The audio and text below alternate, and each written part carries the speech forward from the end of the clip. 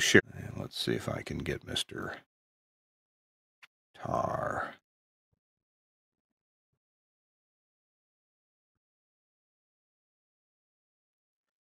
All right. Hey, everybody on the stream. Jim, we are live on the stream. We're not recording this just yet, but so this won't appear in the final product until we actually start the show. Okay. But we go Someone live. Could be listening. Oh, yes. If we're on the Facebooks right now. Like okay. and share that. And there we go. Let me go to my page and share that out. Let's see. How to do a what? Oh, can we not do that during the show? Okay.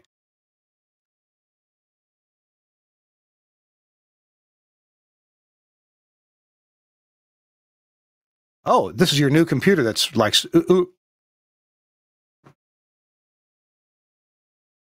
Well, if it dies of heat stroke during the show, we'll know what the problem was.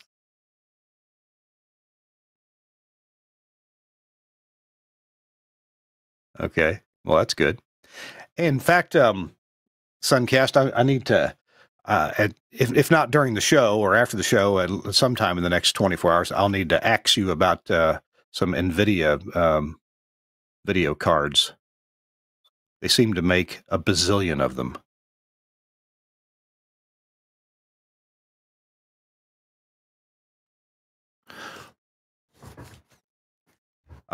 Chris Tarr may be having to check in. He is on his way home now. He was getting some sites ready for Snowmageddon. There is snow on the ground where I am, but I presume not where you are, Kirk. Hang on just a second. Let me share this to Tword. No, there's no snow here, and the forecast keeps getting weaker and weaker for snow and bad weather for my area. Be there right away. I'm not saying there's going to be none. I'm just saying it keeps getting a little wimpier forecast. Well, it's already January. It could be. I knock on wood every time I say it, but when winter's over, it could seem short up here. And we'll take it. All righty. Let's see about... Got to share this out to one more place. We're almost to airtime. We don't have to start on time, but it's nice to do so.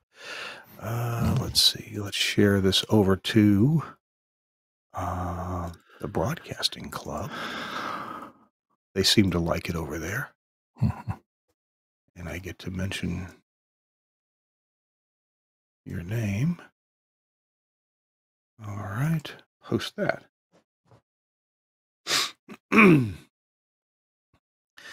Well, Suncast, as you surmised, looks like we'll have a double box, not a triple box, until Chris shows up. Hang on. Keep it out of the ditches, brother! Exclamation point. All right. How's that?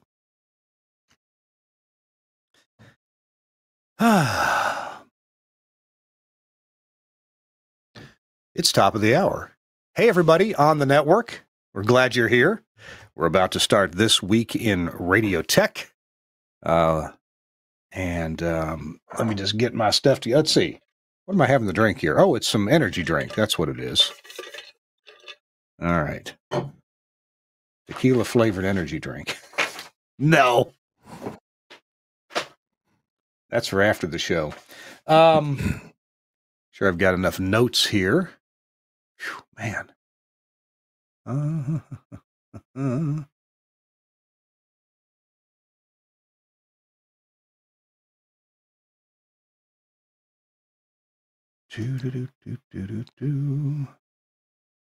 Sent mail.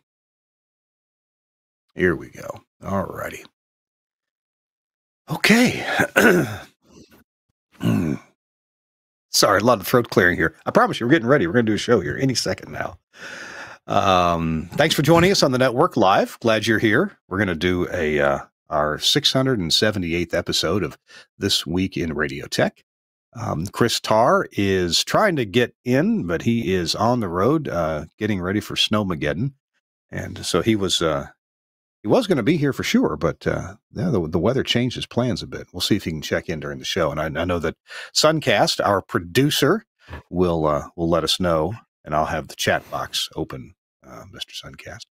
All right, here we go with episode 678 in 3, 2. Hey, welcome into This Week in Radio Tech, the show where we talk about everything from the microphone to that light bulb at the top of the tower, and sometimes the amazing precipitation that we get in association with weather systems that come through and affect our broadcasting. We try not to let it affect, but sometimes it does. Hey, I'm Kirk Harnack in the Telos Alliance studio in Nashville, Tennessee, and it's been a good day here in Nashville. And weather-wise, it's a little chilly. No, it's not too bad actually. We're up to 54 degrees. Now it's going to get a lot colder here, and maybe a little snow over the weekend. Chris Tarr, hopefully he'll be checking in. As I said, he's getting ready for Snowmageddon. And he's been getting a few sites, make sure that they're ready to go. Generators are tested. Everything is as ready as it can be for when they maybe can't get to the sites or not easily. So we wish Chris well, and maybe he'll be checking in during the show. Meanwhile, our guest is with us, and he's also up in the usually frozen north, and that is Jim Offerdahl. Jim, welcome in. It's good to see you on the show. Hi, Kirk. Thanks for having me. Good afternoon, everyone. Good afternoon. And when I say you're up in places that are often frozen, where would you be coming to us from?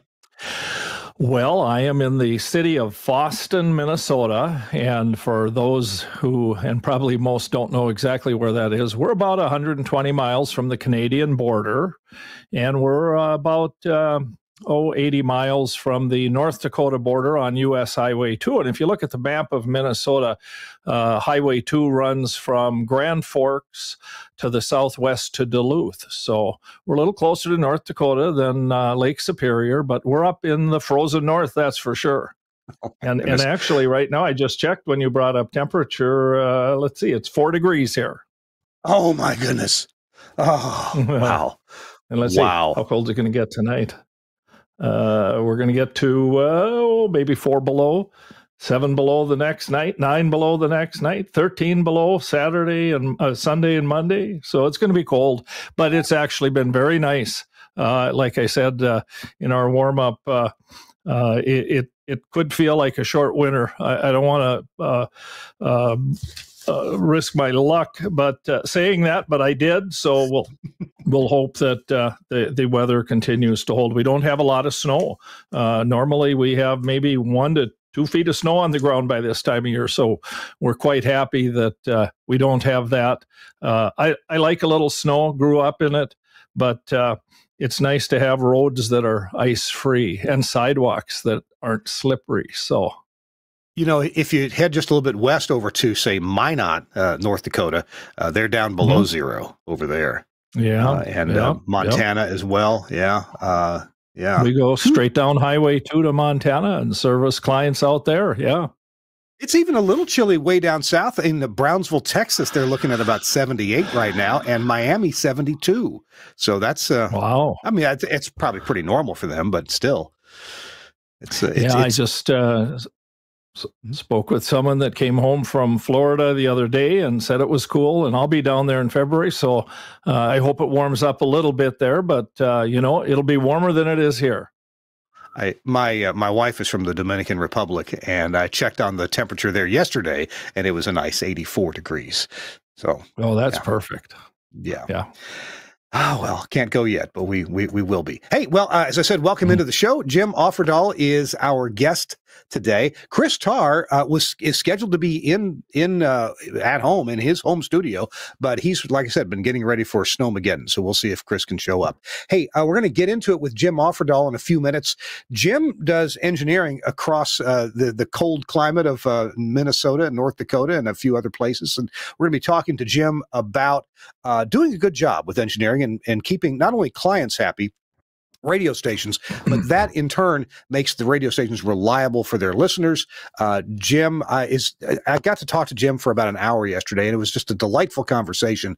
And it's when I talk to Jim and the attitude that Jim has about broadcast engineering, I'm reminded a lot of our friend Mark Persons and his attitude about broadcast engineering. So I think there's a lot of similarities there, and there probably should be. That mindset seems to come with a lot of folks in that part of the country, and I think it's refreshing and good. So we're going to have a good conversation with Jim coming up.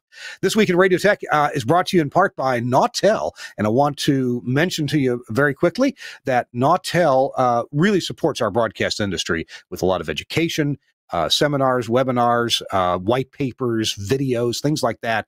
And I'll go ahead and talk about their GV series of transmitters. In fact, the new GV2 series of transmitters, they have some real technology enhancements in the GV2.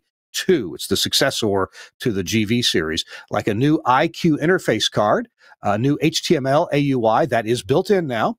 You get an embedded compute engine with 10 times more processing power than before, and that means you can have an Omnia processor built in to the Nautel GV2. How about that? It has optimized power supplies. They are really slick, a nice design. Solid state storage inside. So if you get disconnected from the rest of the world, you can still keep transmitting your radio station. And they have a virtualization in there as well. Ask your Nautel rep about how that works. Just so many good benefits. Also, you can just plug audio into it and get FM and HD. So everything you need to do HD is also built into this transmitter, and that is really cool. And that also means, by the way, that you don't get the drift between your HD1 and your FM signal. You set it once, you forget it, and it works fantastic. Oh, LiveWire goes into it as well with no additional hardware needed. So check it out from Nautel, the Nautel GV2. Really appreciate Nautel supporting and sponsoring not only This Week in Radio Tech, but also us as engineers in the broadcast industry. If you get kind of plugged into Nautel, you can look good, be smart for your radio station clients or your radio station. All right, Jim Offerdahl is our guest. Jim, do I have to address you as the Honorable Jim Offerdahl? Seeing your political position, tell me about that. Well, first of all, I don't consider it a political position. I am mayor of my hometown of Boston, Minnesota, and have been since 2006. Yeah, and have served on the city council since 2002 when I was first elected to that. So, it's the town I grew up and was raised in, lived away for about 17 years, came home, and never had any idea that I would get involved in anything like that as life progressed. But the opportunity came up and I took it, and I do have a lot of fun doing it. It's my way of giving back to the public. I never served in the military, and I'd never served on any boards or committees of any substance before that. But now for over 20 years, I've given that service to my hometown of about a little over 1,400 people. And Boston's a wonderful town. And if anyone ever happens to be driving through on U.S. Highway 2, look me up and I'll give you the mayor's tour. Okay. Well, now, hey, listen, since you and I talked yesterday, I had a little chat with your opponent, and he said you only won because you're overmodulating. Is that true? Yeah, well, that I was pretty loud. Yeah.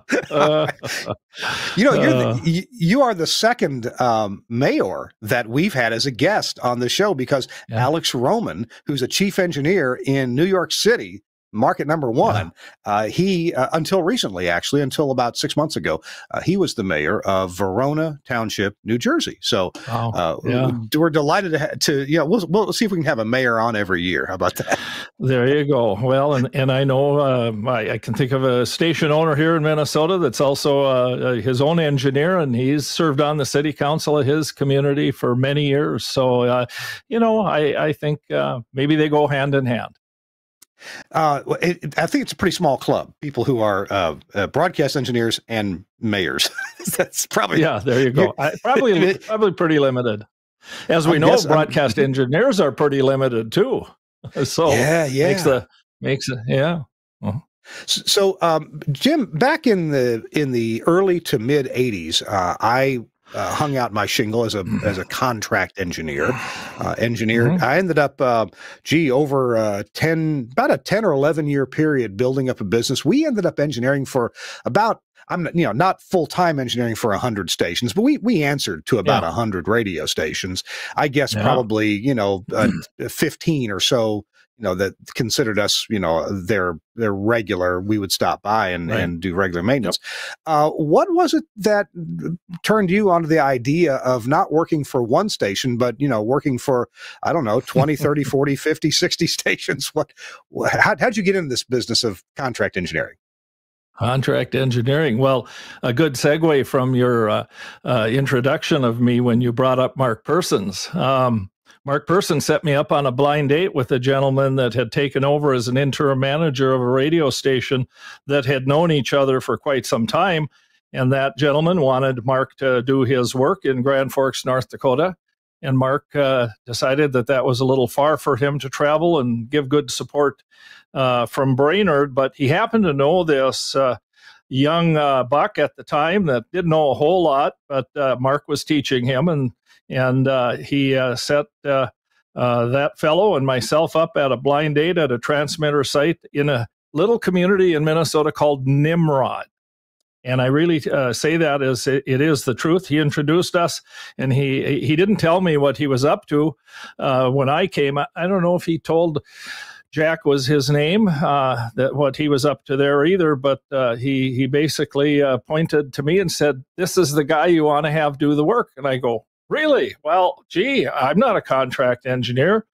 And I remember going home and talking to my wife and struggling with the thought of doing that a bit, but before long decided I'd give it a try. So first client in Grand Forks, North Dakota in 2005. I'd been an employee engineer for the then owners of the radio station here in Foston for a few years, and decided to give it a try, and now have expanded that to radio stations throughout central northern Minnesota and most of North Dakota.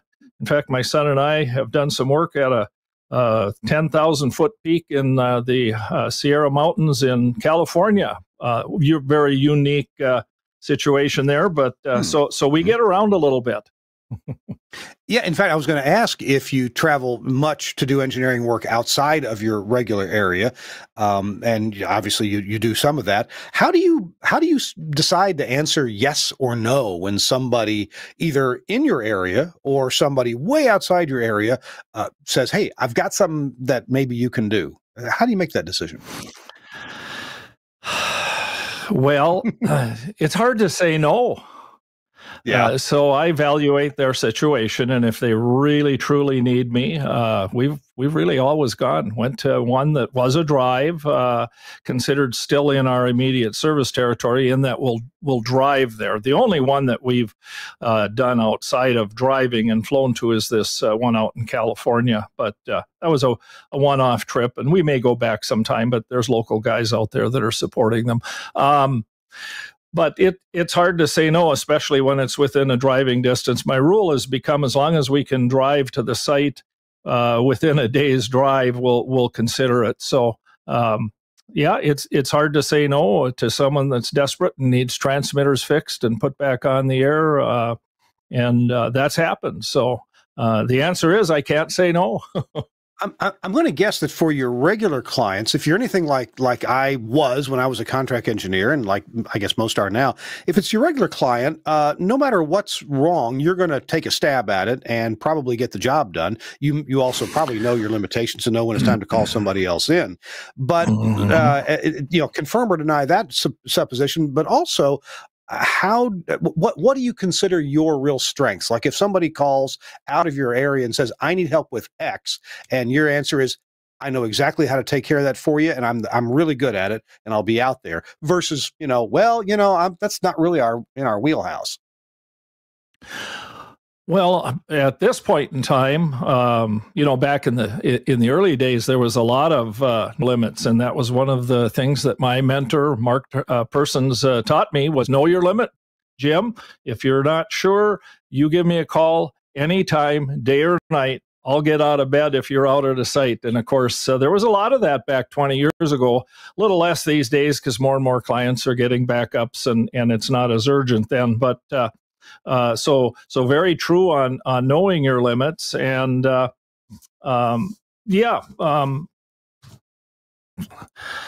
in any case, that's something I learned long ago. Now, today, it's a little different. My expertise, and I should say that, I have my son who's been working with me for 10 years, and he's still learning, as I was 10 years, and I'm still learning. When you're young, you think you know it all, and then you get a little older and you realize you never will know it all. And that's just a fact of life. But I feel like with the fellow, my son and Mark Anderson, who works for us, we've got a good team that can get just about anything done in broadcast engineering. Limits end up with maybe some more complicated AM broadcast systems, but I'm pretty AM savvy. For example, I work with number of directionals, supporting them as a 20-year-old engineering veteran. Haven't built a new directional, so I haven't built one from the ground up, but we've rebuilt some. And when we've done that, we call in the experts to do the tune-up. So in a case like that, we'll call in someone for that. But honestly, I'm trying to think of. It's rare when I'll tell you a little story. We had a transmitter, solid state, that needed some pretty major disassembly, and the client didn't have a backup transmitter. And I'd never disassembled this relatively new, maybe 20 years old, and in the world of AM radio, that's relatively new, but I'd never taken one completely apart, and it needed to be pretty well disassembled to do the repair. And I was afraid of that because, again, no backup. And I thought, what's going to happen if I get in deep and find out it's going to... I worked out a very worthwhile deal with the manufacturer to send a service tech up to that had done it. And there's probably one other case where in the years past, I got into a situation where I just wasn't comfortable, and in particular, the mechanical aspect of it, taking 100 screws out, making sure you know how to get the assembly out without damaging it, that kind of thing. So otherwise, we don't do towers. I don't climb towers. You do. I don't. But so we work with some good tower crews in the area for that kind of thing. But the rest, we pretty much do it all. Yeah, I don't officially climb towers, and I used to pretty regularly, scamper up to check something or carry something lightweight up the side of the tower. Nothing heavy. Actually, almost only once did I ever even use a pulley, block and tackle at the top of the tower or at wherever we were pulling something up to. The rest of the time, it's if I couldn't throw it on my belt and carry it up myself, I wasn't going to do it. It's amazing. Back before I knew about safety equipment, my safety device to go around the tower and cinch off there was a piece of ski rope. So that probably wasn't the safest thing around. I got the whole harness now, and the hard hat and and all that kind of stuff, but I rarely use it. Well, I'll tell you a little story that now you've probably gone up to some pretty good heights. I think you have. I've gone up a tower since I've been in broadcast engineering to maybe 100 feet, but I decided probably a decade or better ago that I was too old to keep doing that. So the professionals are called for that. But in my younger days, prior to my broadcast engineering career, and I've spent my whole life really in electronics, technical service, ran a consumer electronics business and ended up doing television reception systems, started with, and it's towers for consumers. And so I used to stack self-supporting towers, 64 feet to the top, I think, if I remember, and put antennas on them. That's it. Never gone up much higher than that, actually putting a tower up. But I think once or twice, maybe up to 100 feet on one that I remember since I've been an engineer, but not going to do that anymore. That's for the guys that know what they're doing, have the tools, and are well trained. So we're talking to Jim Offerdahl of Offerdahl Broadcast Services, engineering services in Foston. Did I get that right? Foston? You did. Perfect. Foston, yes. Minnesota. Everyone thinks that I say Boston when I say it. But no, it's close. Yeah, it's close. Hey, well, so we've gotten to know Jim a little bit, and we're going to take a quick commercial break here from one of our sponsors. But when we come back, I want to hear from Jim more about his areas of expertise. What advice, what stories he might have in repairing this, or what he learned from repairing that, or coming upon a situation where we can get Jim to share some some hard-earned knowledge with us that may save you or me some trouble next time we come across a similar situation. And I know that between Jim and his crew, they've got plenty of experiences, and it's nice when you can say, well, I learned something about this from that. Also, Jim later on in the show is going to have a pretty cool announcement for us. We're going to drop a name here later on in the show that I think you're going to want to hear about. So hang on, stay tuned. Our show This Week in Radio Tech is brought to you in part by our friends over in England at Broadcast Bionics. And I love these people. They are so clever, so smart, and they make the coolest stuff for radio broadcasters to make your radio so much better, to make your programming better, and to give us engineers, make us look good when we install this stuff. Let's check it out and hear this word from Broadcast Bionics.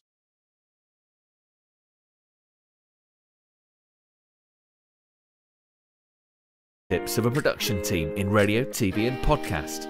Our workflow-led system is working 24/7 around the world for small broadcasters and national and international networks.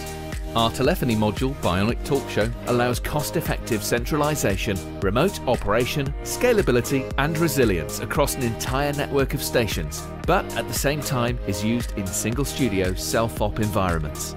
Social media curation and activity is now considered a broadcast-critical part of programming. Bionic Social means the studio isn't overwhelmed with a wall of interaction from an ever-growing number of social platforms.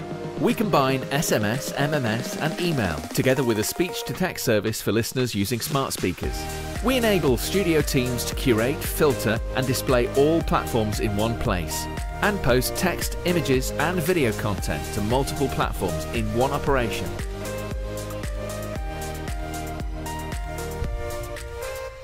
Effortless collection of video content with Bionic Director has helped position some of the world's most successful stations as leaders in viral content, generating appointments to listen and free marketing via retweets and shares. Bionic Contest enables end-to-end tracking of on-air competitions, live reads, and prizes. These could be on-air contests, automated SMS entry, or online. Anywhere, and Skype TX for Radio brings high-quality audio and video contribution into the studio with ease. No need for dedicated PCs to run different applications. Everything is controlled within the Bionic Studio UI, and incoming connections are visible to users along with all other platforms. Our codec integration enables connection, algorithm configuration, and directory to a wide range of IP and ISDN codecs. The Bionic Studio, a unique suite of products designed to enable your talent to work smarter.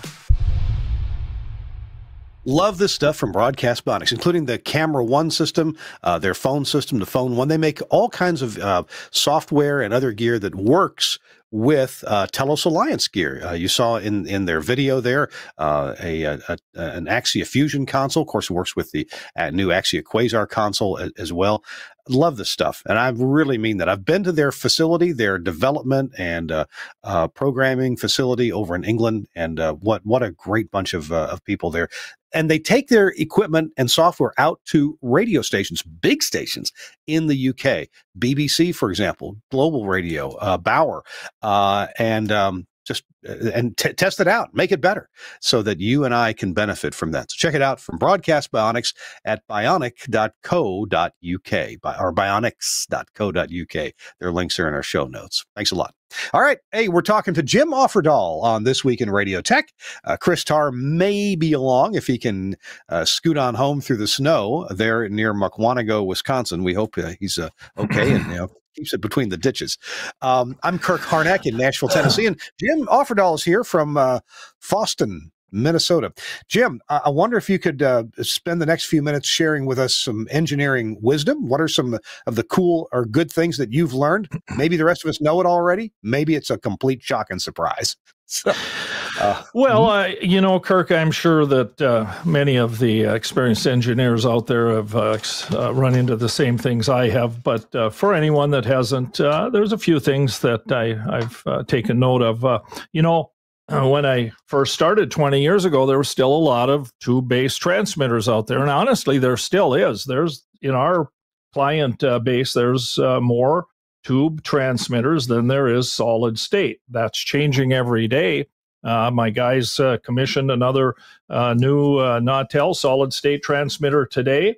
In fact, at the same site that Mark Person set me up on my blind date to get me into contract engineering. They just replaced a Continental 816 there that's probably well over 30 years old, maybe heading on 40. So I think about the Continentals because when I took over many of the clients that Mark had, which, by the way, I have to say that I owe Mark Persons my career in broadcast engineering. He mentored me from day one, and as he worked towards retirement, came to me and said, Jim, this one's a little far away. Would you like to start helping them? So that's how I progressed. And the fleet that Mark was servicing at the time was a lot of Continental 816s.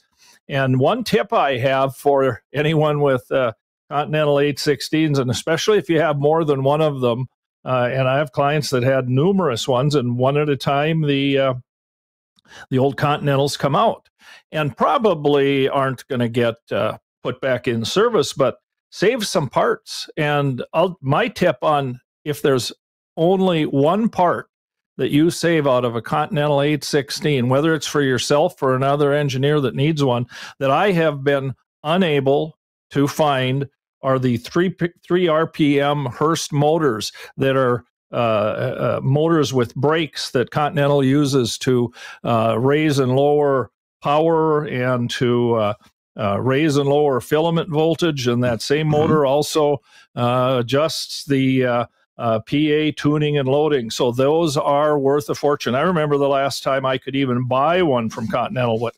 I can't remember. It's maybe been 8-10 years ago. They were over $1,000 new. Well, as old ones have been decommissioned, I've started to box them up, and boy, have they come in handy. And one of the things you asked me about, Kirk, was what are my passions? And I decided, I didn't tell you this yesterday, but one of them is keeping old gear working. And there's nothing more than I love when there's a transmitter like an old Continental that's running good, but something fails, and like one of these motors, and then a guy has the part or can get the part to fix it and keep it on the air and not have a client have to spend, many tens of thousands or more of dollars buying a new transmitter when they really don't have to, because, a lot of broadcasters today do need to watch the dollars. I'll say most of my clients are all of my clients are good business people. I was talking actually again with Mark the other day, Mark Persons, and we shared our stories about clients that don't pay bills. And I told him I've never had one in my 20 years that hasn't paid me. And Mark shared the story that the only loss he ever had over 40 plus years of engineering was less than $1,000. So, wow. And that's because I really believe that most broadcasters in our, really everywhere are good business people and doing a good job. And I haven't been picky about the clients that I've done work for, so I'm fortunate. I haven't had one that's taken advantage of me, but that's my tip. Save parts for keeping what has to be kept on the air going. And when it comes to tube transmitters, just good filament management, and you can get good life out of tubes. And we've really learned how to do that. And it's important that the transmitter, not just, especially a tube transmitter, just not be expected to sit and run.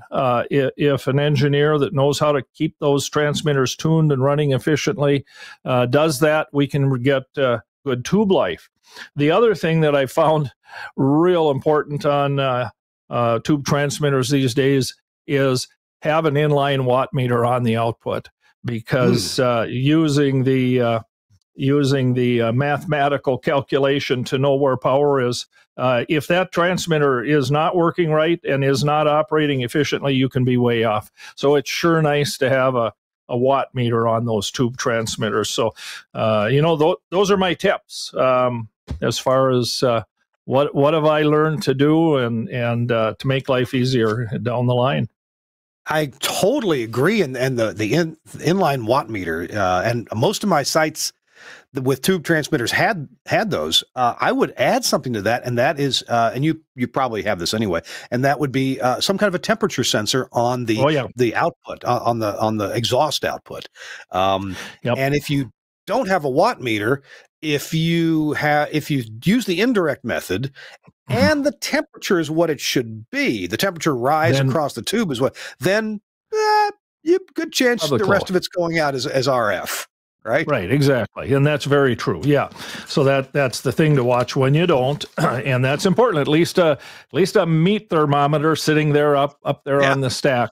And so one of the things that we do that we really enjoy doing is updating sites with new equipment. And I think if this is the right time to, you led in with the temperature monitoring, and I wrote down a few things that we really do like to do. And that's, have good remote monitoring, and more clients are updating their remote monitoring. And with today's technology, it's real easy to do that. And then we get to keep close watch on all the parameters of the transmitter, tower lights, utility power generator, and then environment. And that's where stack temp comes in. So when we do an install with new modern remote control equipment, we always put a probe on the stack of, either the stack of a tube transmitter or even on the top of a solid state transmitter, just to know, is it generating more heat than it should? So we consider that one of our good engineering practices. I would totally agree with that.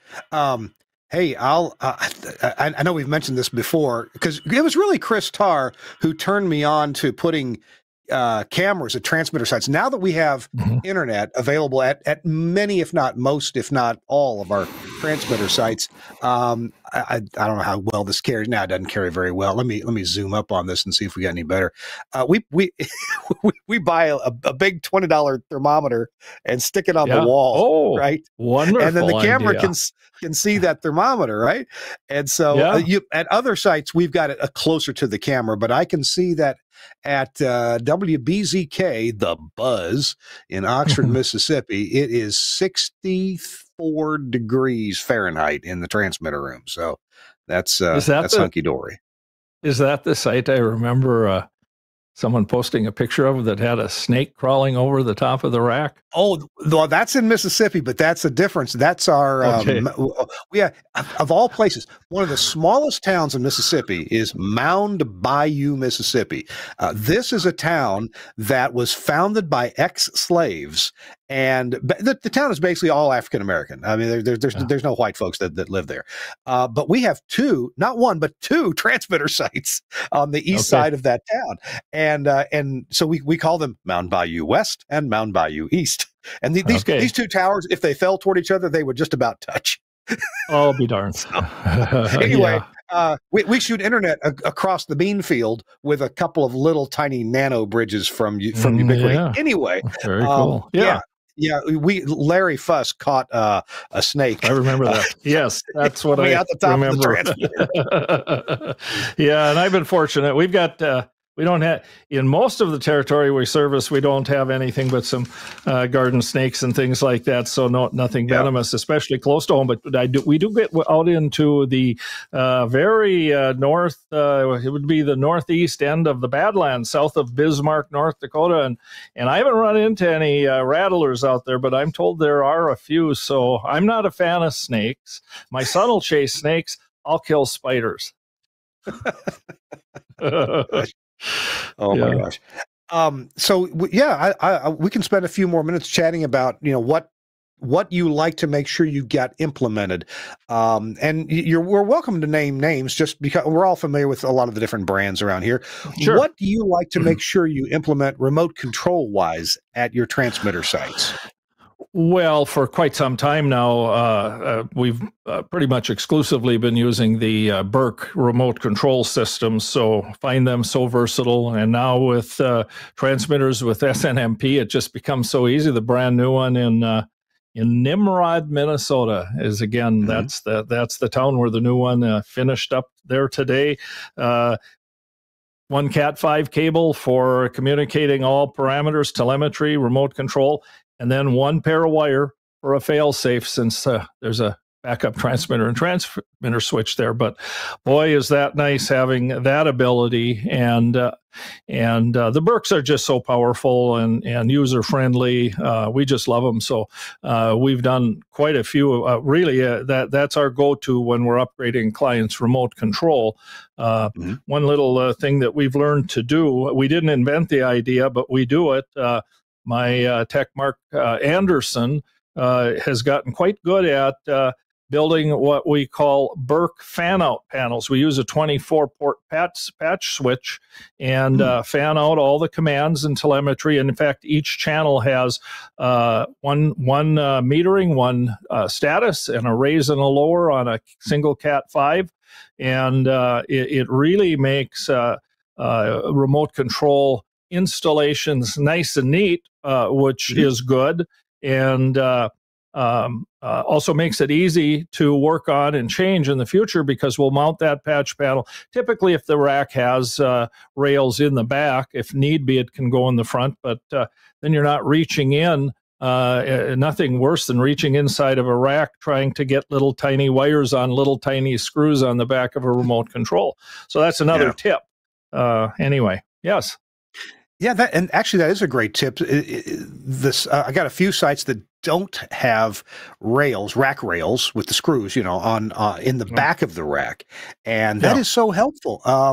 There's a contract engineer, Mike Patton, and we have a site where quite a few years ago, we didn't have the Burks at the time. We had some leftover sign systems, and the remote panel for that, it just worked out a whole lot better for Mike Patton to put those on the rear. And somehow I need to look. I never looked to see. So he found some kind of a hinge arrangement for them. Okay, so you can undo the rack screws on one side and hinge it out, and then there are all the relays. And the sensor inputs right there. Great idea. That's like the back end of Continental transmitters, the newer ones.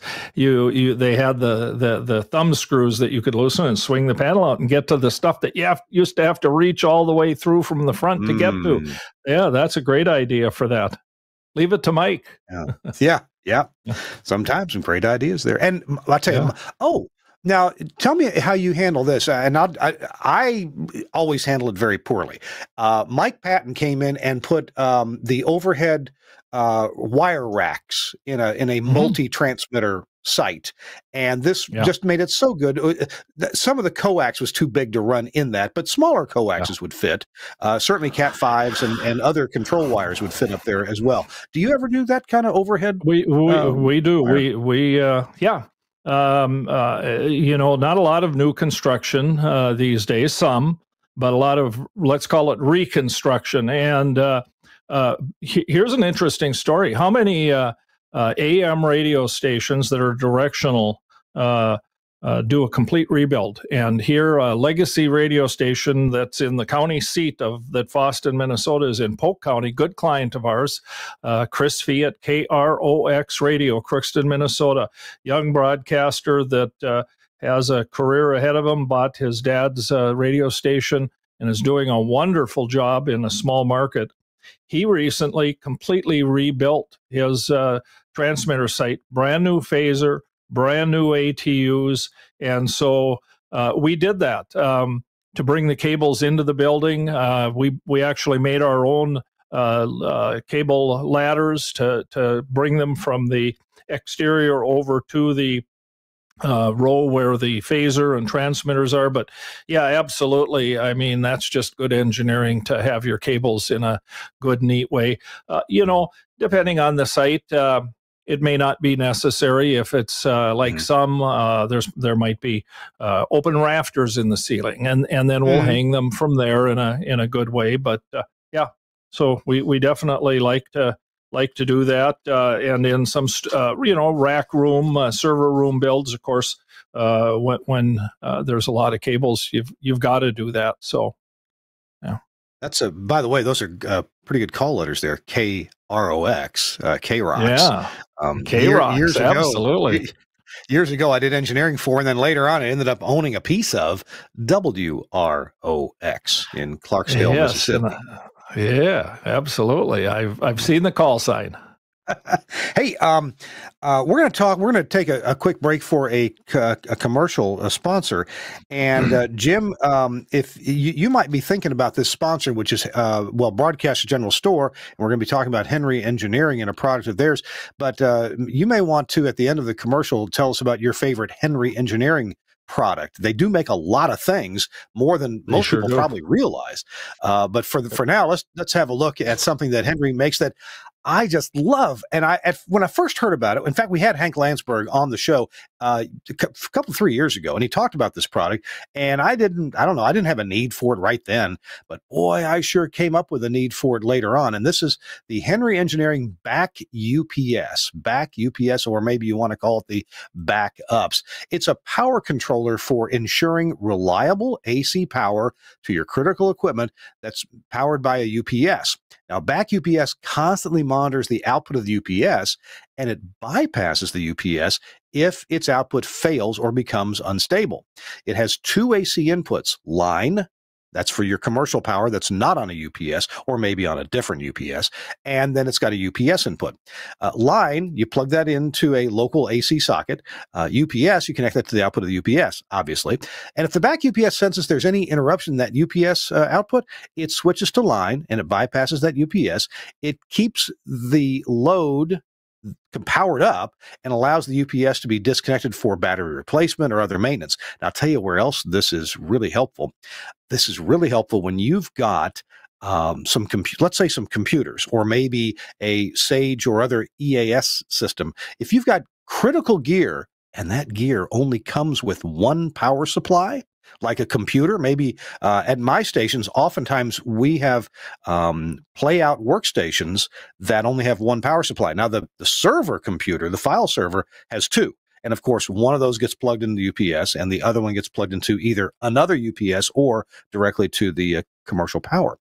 But the workstations themselves only have one power supply. So I put in this Back UPS fail-safe power switch, and I power, of course, one side with the UPS, the other side from commercial power.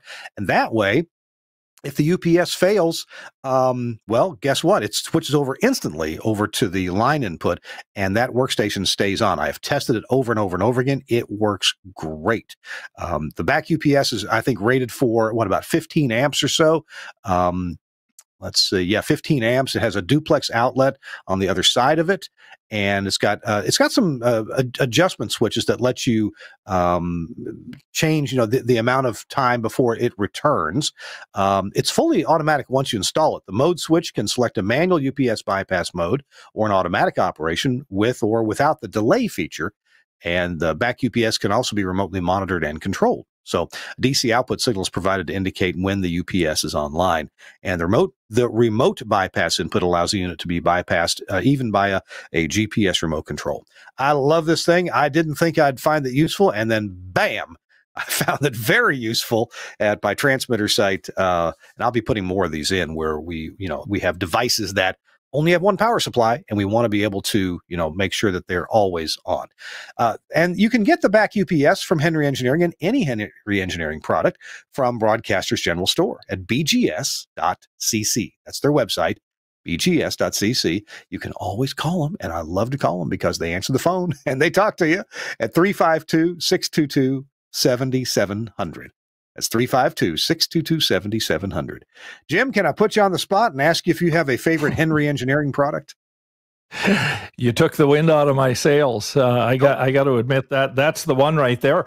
I was turned on to that by another engineer in a market not too terribly far from us, and have just fallen in love with them. Just a perfect product for that application. And we'd been looking for something as easy to install and simple as that is to do the job. And we put a number of them out. They're now a must-have on any rebuild that we do with UPS backup. Absolutely. We've used Henry products over the years since I began. I was in broadcast engineering, introduced to the Henry products. So, use the matchboxes, the USB matchbox, the DAs, all of those products. Very well built, very well engineered, very reliable.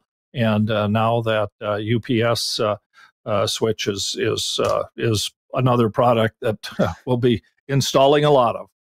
I was just at one of my stations a few weeks ago, and I was wondering, how does that tuner get over to the Axia node input? And let me follow that, because the tuner was an older Rolls brand tuner, and it didn't have the balanced outputs. It just had the RCA connectors.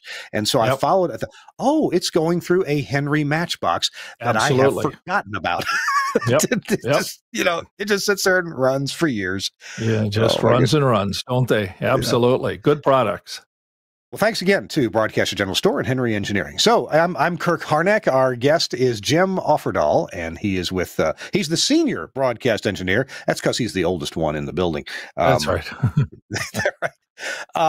Jim, we've talked about a number of subjects. We still have a cool announcement coming up a little bit later in the show. But for the moment, I want to ask you about troubleshooting techniques. Now, I know you take care of some older gear, and maybe troubleshooting on that kind of gear hasn't changed much. It's a lot of good tribal knowledge that's been learned over the years.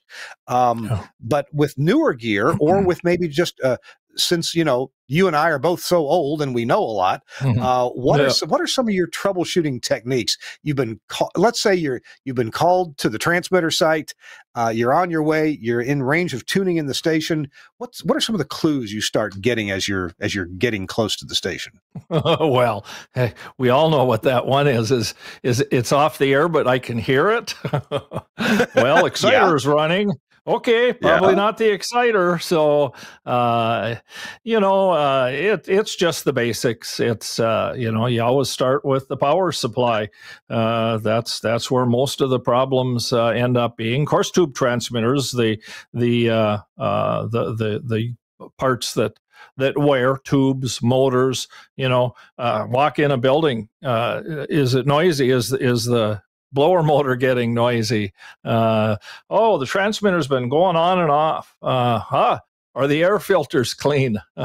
Probably should change an air filter once in a while. Looks like this one hasn't been changed for 2 years, so, it's instinct there. And, troubleshooting tips, just got to work through it. It took me a while to really come to understand how to follow a schematic and start at the beginning. And if you got to go in and measure voltages.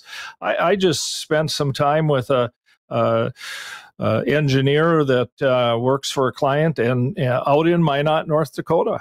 And by phone, I walked him through, and of course, it takes a certain guy that can understand and follow. And he'd probably tell us that he doesn't consider himself an engineer, but the work he did to follow directions and do the testing, we found a problem. Ended up actually being a mechanical problem with the high voltage contactor. But you just got to start at the beginning and work you through way through one step at a time until you find the problem. Sometimes it's tough. We got another one that has high voltage plate supply trips, and we're still fighting with what's causing that. And and trial and error. Sometimes you got to just replace a component. If it's not a real expensive component, I say just replace it if you think it could be it.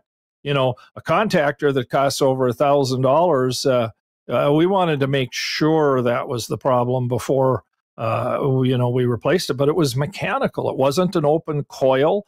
It wasn't, what you'd expect. So yeah, it's, you just got to work through it from the beginning to the end until you find the problem.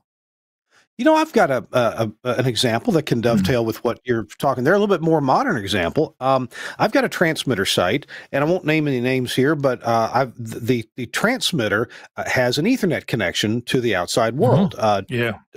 To the local Ethernet switch, and the transmitter doesn't go off the air. But if you look at the logs, the log complains that it has lost its Ethernet connection.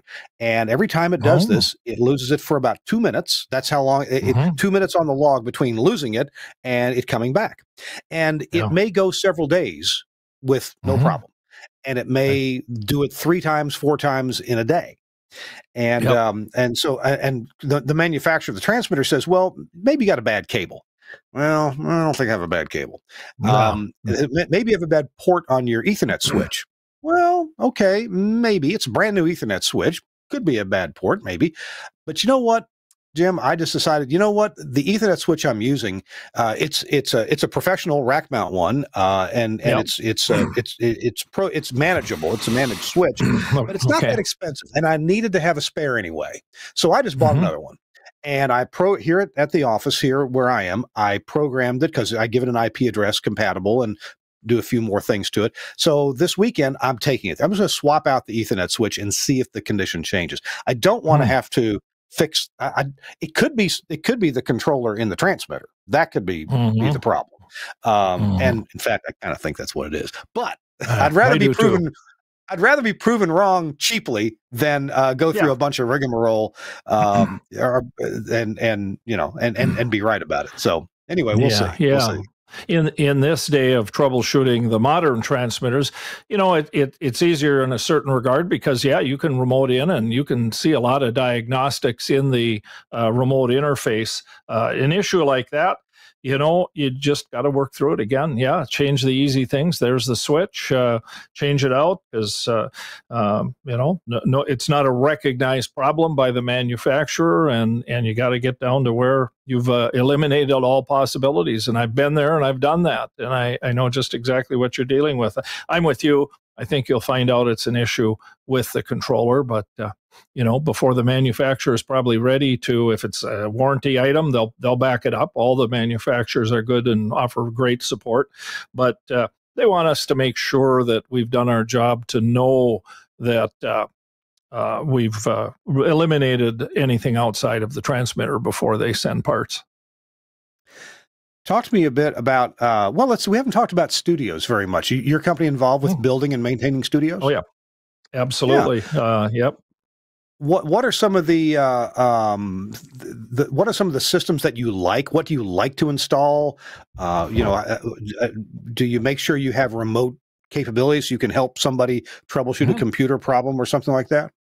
Yeah, we offer all that support. So, of course, starting in the business 20 years ago, none of the clients and the company here in town had AOIP, but of course we've grown into that and have done a number of AOIP studio build outs in the last number of years. But still analog. Did some analog rebuilds not terribly long ago.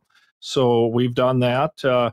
But we as long as the client wants us to, we actually offer supporting their PCs and get remote access where we can remote in, and if they've got and we have used exclusively the Axia product and just love it. And Kirk, you've helped me with that, helped me learn that from the beginning, and when we have remote access to those things, one client was sold on the product because I told him we're going to be able to eliminate the need for expensive service calls by being able to do remote support, and we've been able to do just that for them and others that we've done that way.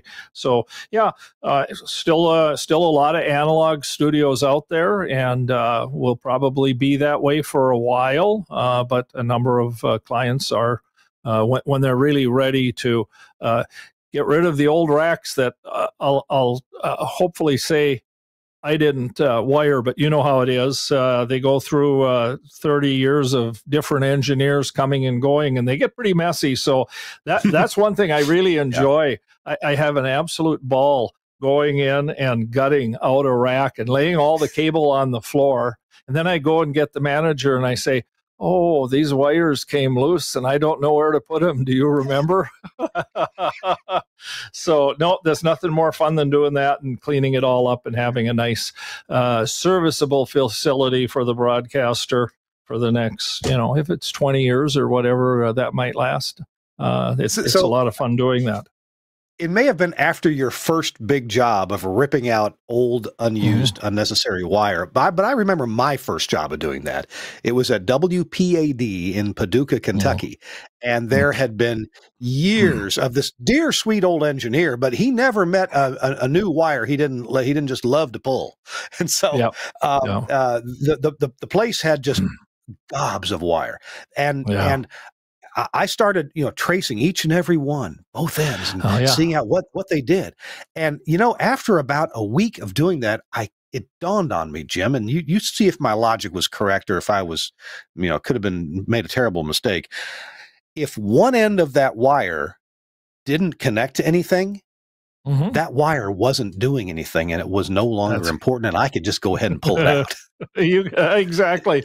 I learned the same thing. In fact, that very first contract client that Mark talked me into taking in Grand Forks got there, no documentation, and 5 radio stations all connected to the rack room, and no documentation at all. And I took a 3-ring binder and a bunch of paper and started drawing it out, and couldn't trace it all at once. But every time I had to go figure out what a circuit was, I said, I got to write this down. It's on this punch block in this room, and it goes to this one in this room. And eventually, I got what I needed to maintain that facility. However, that one has since built a brand new building and gone all AOIP, but definitely have done some of that. We're going to take our last break. When we come back from this break, and by the way, I'm going to need you, Jim, during this break. When we come back from the break, we're going to have a little announcement that maybe it's a big announcement. We're going to have an announcement that Jim would like to make, and I think a lot of us in the industry will be glad to hear what Jim is about to tell us. So just hold your breath, take care. It's going to be 2 or 3 minutes from now. We'll begin that announcement process. Jim, one of our sponsors is a company that you know something about, and that's Angry Audio. I think both you and I are friends personally with Mike Dosh, and love to see his company succeed and do well. And I've got a little mic processor here, and it's okay. I've got it probably cranked up too much, but your mic sounds fantastic. You're using a Shure SM7B, but before it gets to your computer to be on this show, it's going through something else. Would you take a minute and tell us about what you're using for mic processing? Aha. Of course, I have a 7B, and that is the Chameleon Smooth. And I don't know if we can see it, but I'll try, because I just got to brag about this. If we can see it, it is serial number 1. Ah, yeah, over there. Yeah, serial number 1. Now, so I'm pretty proud of that. I got a question. I see several XLR connectors on the back, but only one of them has something connected to it. What magic is this where you're only using one XLR connector? Well, mic in, and then, of course, Catfish Studio Hub designed every one of his products now. So I'm coming out of it, Studio Hub, to Studio Hub in on the Angry Audio analog audio gadget, which, boy, oh boy, I'll tell you what, there was a godsend for interfacing PCs, the USB analog audio Gizmo. I call it Gadget, but that's the Gizmo. And so that's all I'm doing coming out of that. And then it's USB from the Gizmo to the PC, and works great. Absolutely. Putting a lot of those analog audio gizmos out these days for sure. And starting to sell some of the smooth processors as well as the Rebel too. I owe a little explanation about the mic processor that you're using, the smooth processor. It's called smooth. The first two letters of the word smooth are SM, and it is meant for use with Shure microphones, SM microphones, because many of them use a very similar capsule, similar texture, and Corny Gould, my friend and yours, Corny Gould, designed the audio processing in this smooth processor specifically for SM series microphones. They can't guarantee how it'll sound on other stuff. They say, look, this isn't for everybody. It's for people that have an SM microphone from Shure, and the algorithms are designed to work that way. And it's very much set and forget. You know, it just does a beautiful job. It does have some controls. You can tweak it up and down some, but it's meant not to be fussed with. Once you get a few things set, especially input and output level, there you go. What else do you have to say about that processor? Yeah. Well, what's so nice about it is, like you said, you set the input and the output, and then room, and Catfish called it room instead of gate, and it just makes sense. You just put your headphones on and listen, and you just turn it enough to have it be quiet, and it really does a nice job. I just love it. You know, I've used a number of other processors, some inexpensive ones, and I've never been a fan of processing. In fact, one of the clients that we took over for Mark Persons, his entire he owned 4 markets, and he would not have a mic processor, but he had literally every studio wall-to-wall foamed, and they sounded great. Well, these processors, in my opinion, take a room without acoustic treatment and make it sound like it's wall-to-wall foam. So they just and they're clean. They just sound so good. It's unbelievable. That's so cool. That's cool. Hey, Angry Audio is the name. It's available from many broadcast distributors. In fact, we'll have a little announcement about that shortly. So check it out from angryaudio.com, and they have lots of other stuff that I've sung the praises of too. Hey, our show is also brought to you by Max Connect at MAXXKONNECT, maxconnect.com. That's Josh Bone and his company. And they kind of got put on the map by their Max Connect wireless service, and they still offer that. I've used it several times to really get myself out of a bind when I didn't have other internet service, and it worked great for us. The thing about Max Connect wireless service is that it works where in congested areas, a stadium full of people, you get some dedicated bandwidth and a fixed IP address. Well, now Max Connect is offering another product. It's called the U192. This is it's a USB sound card, if you will. By the way, it's sold by Max Connect. Its internals were designed by Mike Dosh at Angry Audio. But it's sold under the Max Connect banner, and it's an MPX USB sound card. If you are desirous of running your FM audio processor on a computer, and that computer can put out through USB the MPX signal digitally, well, this sound card is for you. For example, if you want to use something like the Omnia SST or the Stereo Tool processor, and I would think that this also works with the Breakaway processor. This will work for you. It's beautiful. You connect it to the USB, and then it will put out for you analog MPX, and you can go from that right into your FM exciter. It also puts out and takes in digital audio as well. So it's got several options going on there that you can set from the front panel. But this is the right way to do it. It was absolutely designed to put out a proper, pure MPX signal, an analog signal to go to your FM exciter from a PC. And by the way, if you have some qualms about using USB to do that, I got to tell you, USB has come a long way, and I do USB myself on several different applications at my stations, and we've had zero problems. We've never had a time where we've had to unplug the USB and plug it back in. There are been a lot of improvements, especially in the world of drivers for USB. And the drivers now that are built into Windows, for example, extremely stable, and they just tend to work. So if that's a qualm for you, put that aside. Check out this U192 MPX USB sound card from Max Connect. Thanks a lot, Josh Bone, Max Connect, for sponsoring This Week in Radio Tech. Okay, we've been teasing this announcement. And so, Jim, you, in addition to your engineering services, you also are a dealer for some equipment brands that you sell to your clients and to others. Tell us about that. Yep. And we've been a reseller of equipment for a number of years. When I first got into the business, Mark Persons was doing that, and he was a dealer for a number of major brands. And then during that time, when it was a brand that Mark handled, we purchased it and had him sell it to our clients. But one day, Mark said, "I'm done. I'm going to retire." And Mark did. And he's busier than ever right now, volunteering and with all his hobbies. But in any case, so at that point, we picked up the lines that he was selling, and have been doing that for a number of years. And it was just sometime last year that I realized, and it really came about from my relationship with Michael Dosh and Catfish at Angry Audio, when we'd been buying product from them from day one.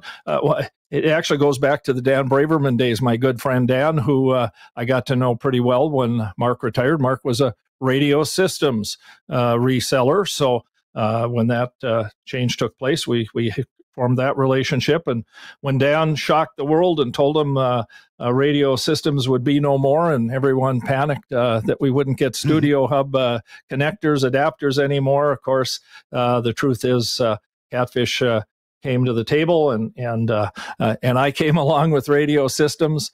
And so we've had a good relationship with Catfish and the Angry Audio products. And they were referring some clients over to me because we actually were stocking a number of their products in our shop. And it occurred to me, there's a bigger market than just the clients we service. We would certainly sell our products to anyone that would like to buy them. So not quite a year ago, my son and I came up with a concept for a trademark, a brand name, and it's Radio Gearheads.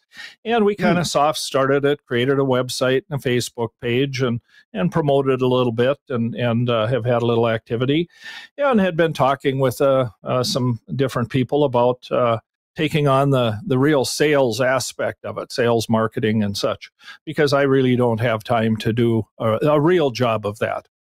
Then a good friend of mine that I've known for a number of years, from back in his days at Broadcast Depot, and then his days at Broadcast Electronics, was my salesman, and John Lackness came along and was looking for a new thing to do here last month. And I pinged John and said, "How'd you like to pick up the sales management for Radio Gearheads?" And by gosh, John said, "I'd love to do it." And so he's actively pursuing the different equipment lines that he's familiar with selling in the past that we didn't already have. And of course, we have a good lineup of products already.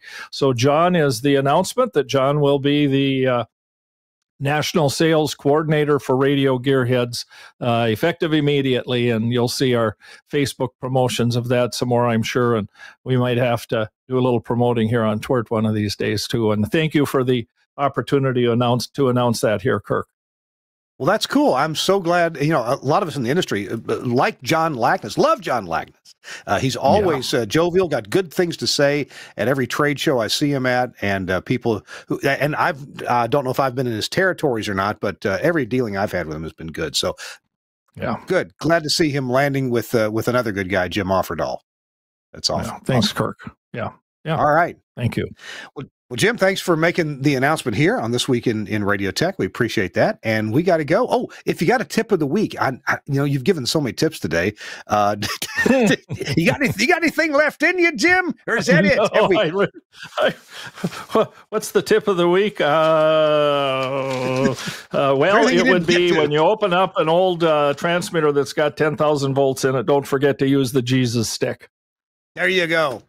Don't use the Jesus stick or you'll meet him. That's right. There you go. Absolutely. Right. Thanks so much, Jim Offerdahl. You're welcome, he is the Kirk. senior broadcast engineer at Offerdahl Engineering Services, and we appreciate very much Jim being with us. I hope Chris Tarr's okay. He hasn't checked in. I hope he's not in a ditch, but keeping it between the ditches. So let's hope that's the case. Maybe he'll be back next week. Speaking of next week on This Week in Radio Tech, let's see here. I'm sorry I didn't have my calendar right in front of me. Oh my goodness, next week, another great engineer where it's warm. Mike Sprzinski, Mike Spry, as many of us know Mike. Mike Sprzinski from Orlando, Florida is going to be our guest tomorrow, and he has got some cool things to tell us about engineering, what he's been doing lately. He can talk about that a little bit, and I think you're going to enjoy it along with me. So, again, thanks to Jim Offerdahl, and thanks to Suncast, our producer, really on top of things today. Really appreciate that. And thanks to Andrew Zarian, the founder of the GFQ Network, where you'll find other good podcasts. We'll see you next week on This Week in Radio Tech.